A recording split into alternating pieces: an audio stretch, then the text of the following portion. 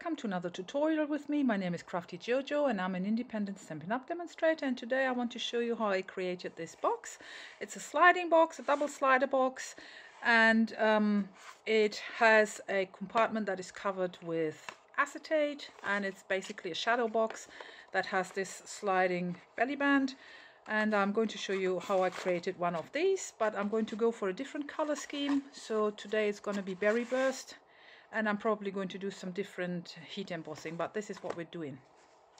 Okay, so what you will need is cardstock, and this is A4 cardstock, and this is a European measurement. The European A4, or precisely DIN A4 cardstock measurement, is different from the American A4, so this is slightly smaller. So this piece of cardstock actually measures precisely 11 3/4 by 8 1/4. That's the measurement. So you will need A4 cardstock, European norm, and you need to score this, and you are going to score your box on all 4 sides.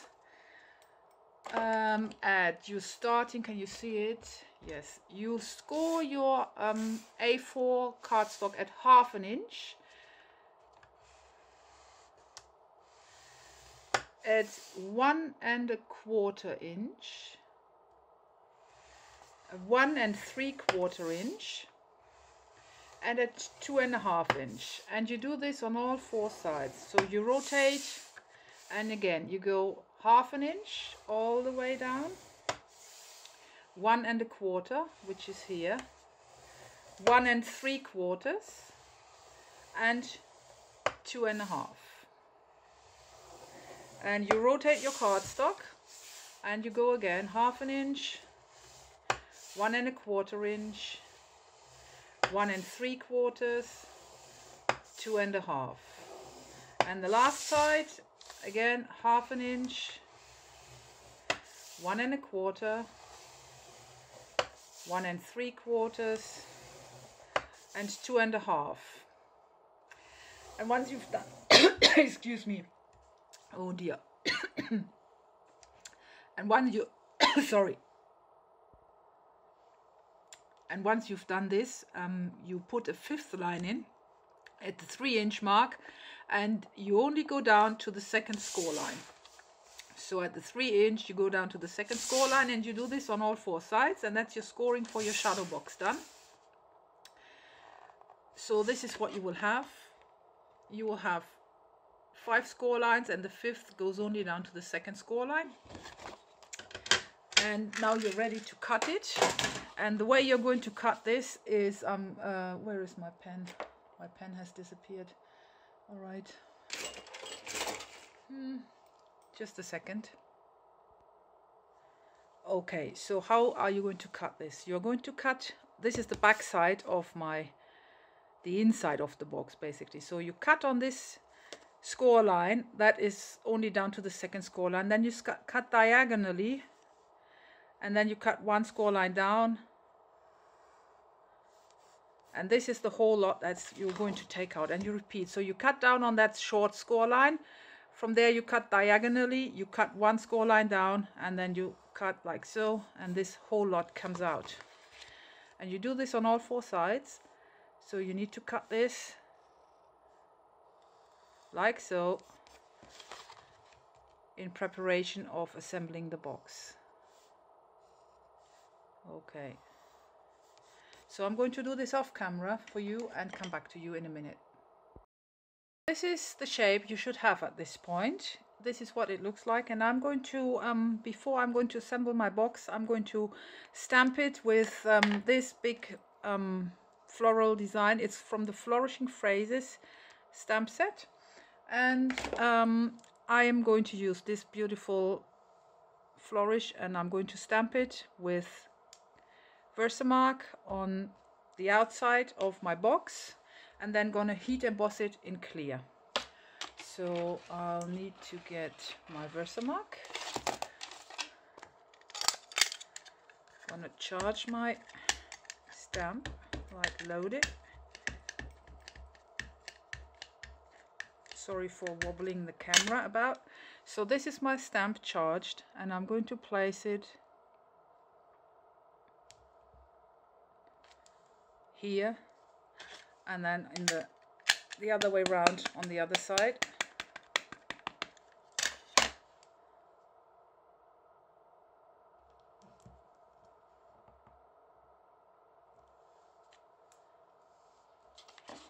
Can you see it?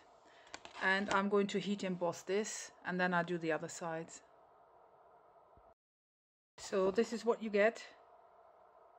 And I'm going to do the next bit, and I actually forgot to use my embossing buddy. This is taking out any fingerprints on your bit. So I'm going to actually do these two sides.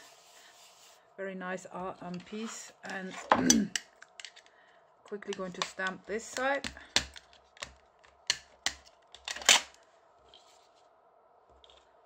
And then just make sure I cover as much.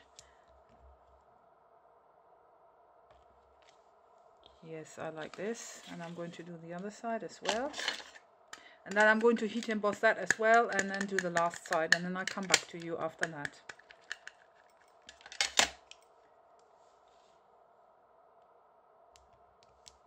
Alright, here we go. So I'll put this away. Use my clear powder.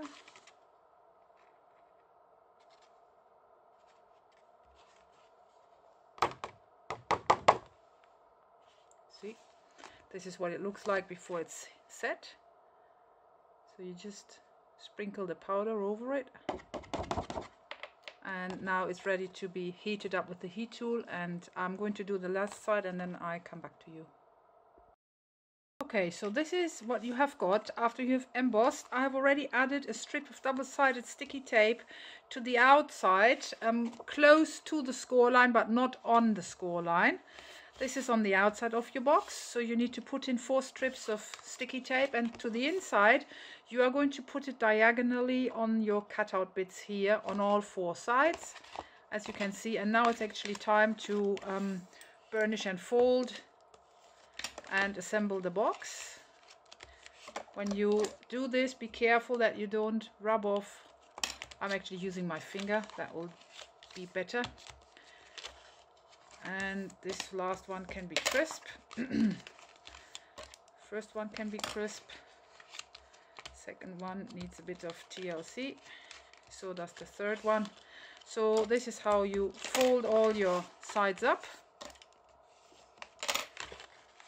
And then you need to create a piece of cardstock that is the insert. And I'm actually going for a piece of black cardstock, which I have already embossed. And the insert measures 2 1/4 by 5 3/4. 2 1/4 by 5 3/4, and it's going to be the bottom of my box. And I've used the hexagonal textures embossing folder. I love it. And this is going to be the inside of my card. My box, sorry, this is not a card. So here we go. Get all this, then you start assembling your box, and you start on one side, completely random, doesn't matter. Just make sure you start on one side and then carry on with the opposing side, because that is important. So this is what you do. You fold it over inwards, and this stands up like so. And then you move on to the opposing side, which is this side here, and you do the same here. So here we go.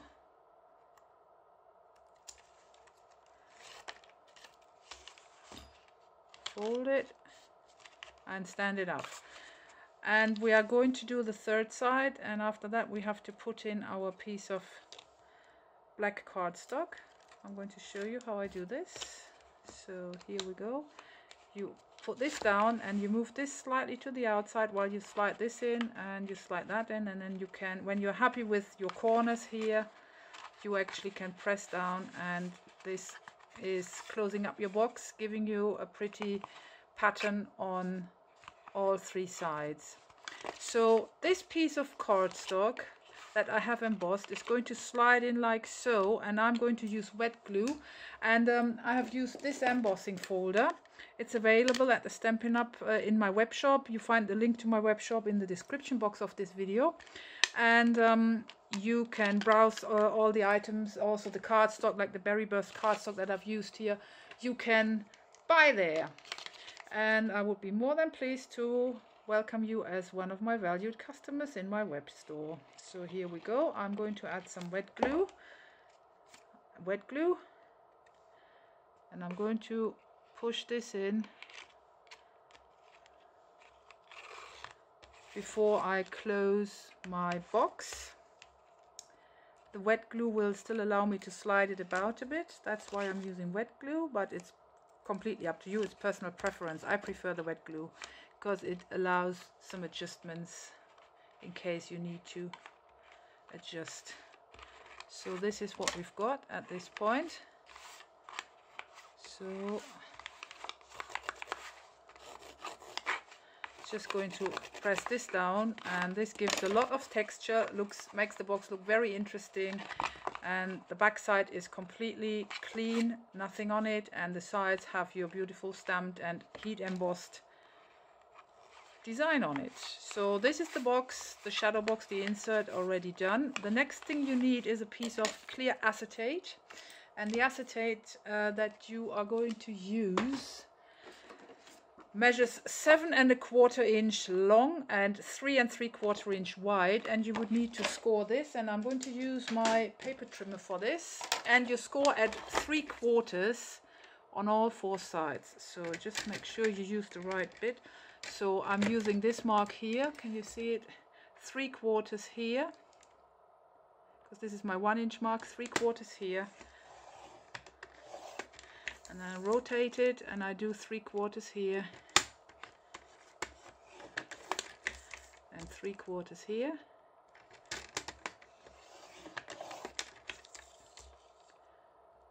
and 3/4 there. So this is what you get. It's slightly difficult to see, but you have, can you see this? I can't see if you can see.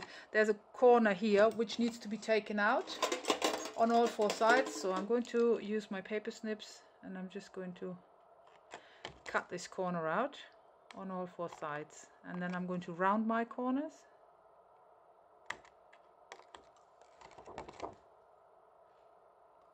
Slightly tricky to see even when you're cutting. I don't know if you can see it on the video what I'm doing here. I'm taking the corners out, and I found that using my little handheld punch that rounds corners is no good for acetate. So I don't know, I haven't tried it in my envelope punch board. I'm actually going to do it freehand with a different scissors. I'm using cuticle scissors. These are my cuticle scissors, and I'm just basically doing this by hand, just round it. And it actually helps if you hold it against the dark background, because then you can see much better what you're doing. So I'm rounding these corners by hand.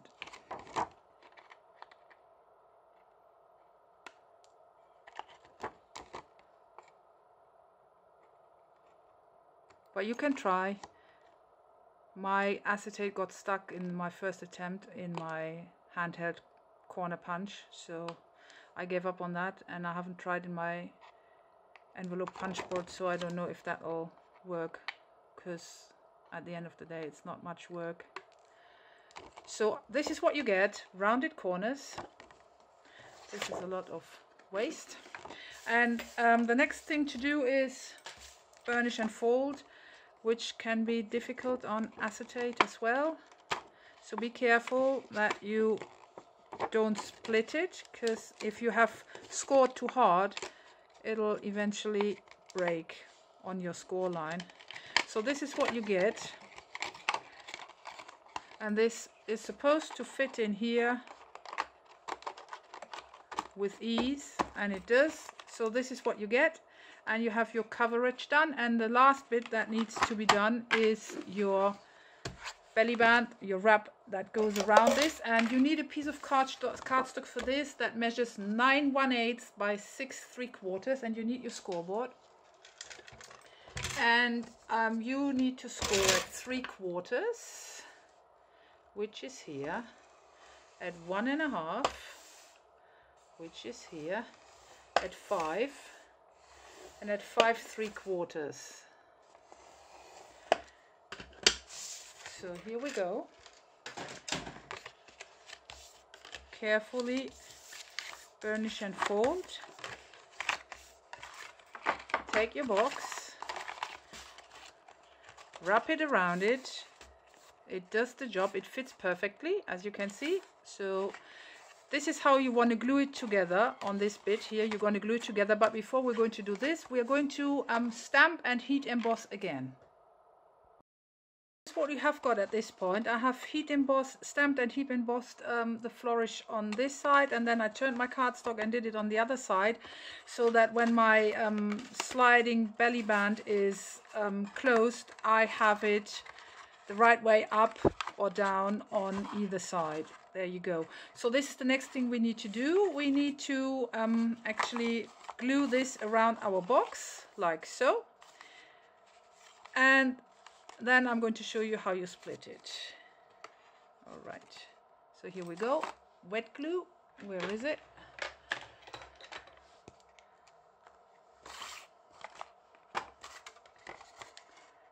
Just quickly going to add wet glue. Sorry to be off camera, but I can't lean forward. I'm going to hit the camera. So I'm going to add the glue. So we got wet glue on this end. I'll pop my box in. I'll fold this up.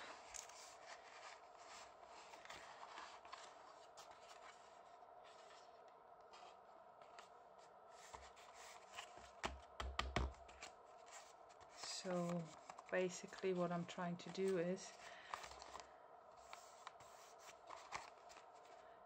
just put this straight.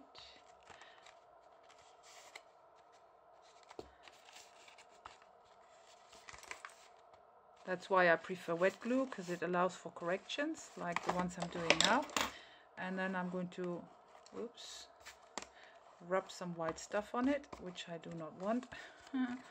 Sorry for that, being a bit sarcastic here. All right, so once we've got this, we can take our box with our insert out.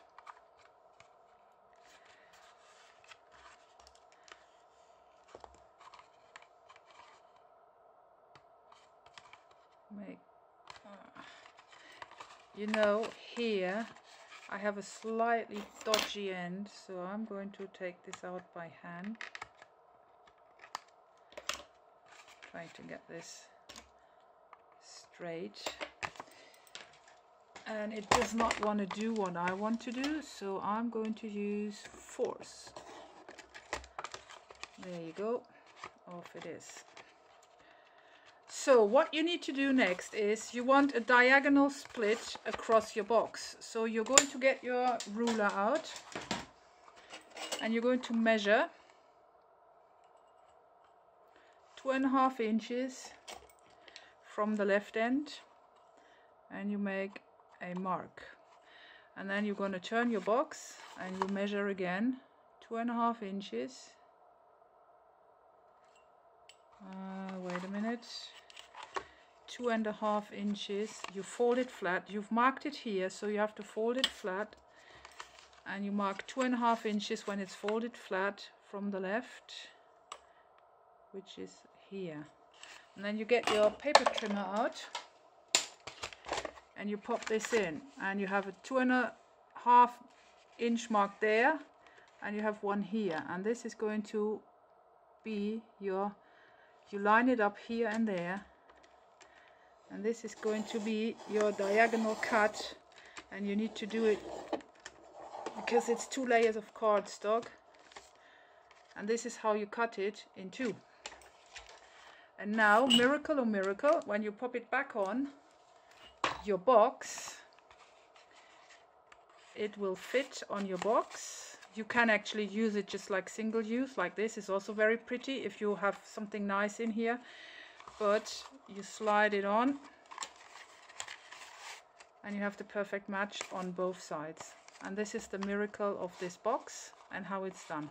And I hope you have enjoyed this little explanation and this tutorial, and you enjoy making your own box. It's a great Giftmas package, like Giftmas wrapping and whatever you want to give. I actually quite fancy this version as well, like just using only half of the sleeve, so you could make a second box and use this side of the sleeve for the second box. But then maybe you would place the stamp slightly different, maybe a bit below, so that this piece doesn't get cut off. But never mind, I still like it. It looks very pretty. It's a very pretty box and easy to make.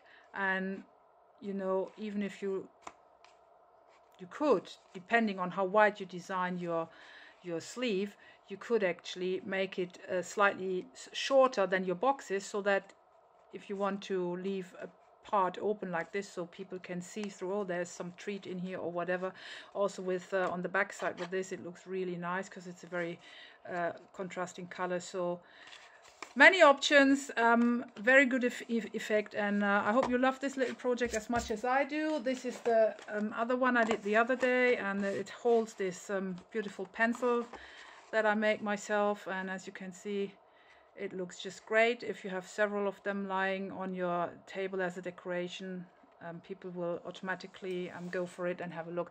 So please scroll down in the description box of this tutorial, of this video tutorial, to find the links to my blog, to my Facebook group. I'm inviting you to join me if you haven't done so yet. You'll find all the links there. You find the link to my web shop where you can purchase all the stuff that I've used here. The cardstock is called Berry Burst. The stamp that was Flourishing Phrases. You get Versamark ink pads as well as the clear embossing powder. Do not forget the embossing buddy, which is really great. It's filled with talcum, and it's gonna make sure that any grease or any traces that could catch on your embossing powder is taken out before you actually heat emboss, so you have the best possible result. And yeah, thanks for watching this, and thank you for joining me today. Hope to see you soon again, and bye and happy crafting.